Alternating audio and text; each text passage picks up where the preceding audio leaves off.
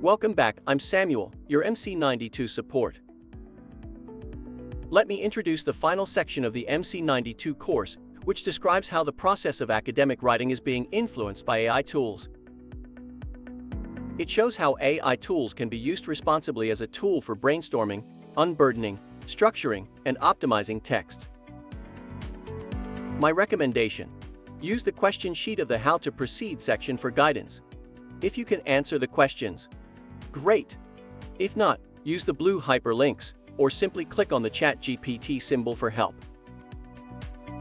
The mastery test of this unit involves 10 questions about writing in the context of AI systems used in higher education, and the challenges and problems associated with it. To be awarded the mastery badge shown here, you have to correctly answer 70% of all the questions. This should be easy for you, since all answers to the questions can be found in the content section of this unit. Finally, there are several questions for you in the self-study section. Have a go at them, and make full use of the content of this unit. Good luck to all of you, and see you on the VLC.